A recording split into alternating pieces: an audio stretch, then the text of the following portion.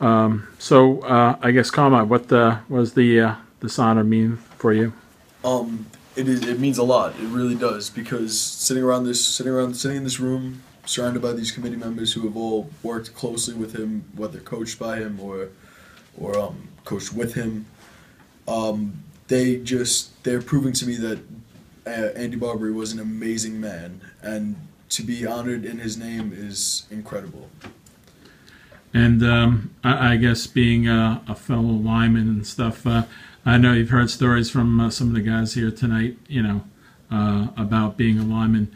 What did, being a two-way lineman mean to you, do for you in terms of for this season?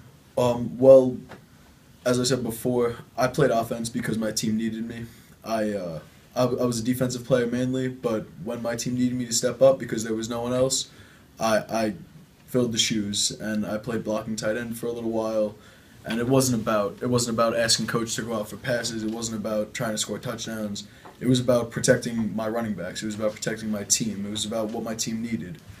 And playing defense is just what I love to do. It's what I'm passionate about for as long as I can honestly remember my football career. All right, thanks.